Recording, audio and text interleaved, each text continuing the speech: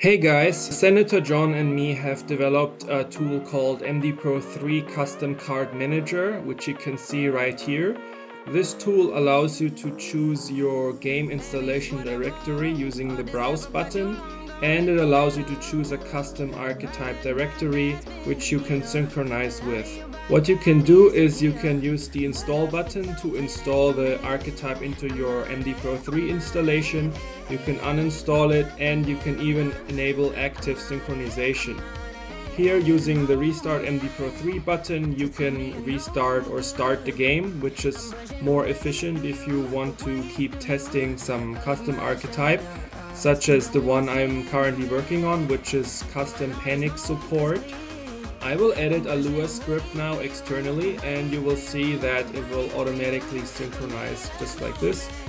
Let me go to a script and I make edits, and you can see that the log will say something like copied from to, and that basically updates the game with the latest version of the script. In order to use the changes, you will always have to restart the game. And yeah, that's pretty much it. And thanks to Active Sync, you don't have to copy any files, and your files are separate from the game itself, so that you can make it into a Git repository and have version control for this sort of project to keep it separate from the game itself. If you find this program useful, feel free to download it in the video description below. I hope you liked the video. Thanks for watching. Like, comment and subscribe.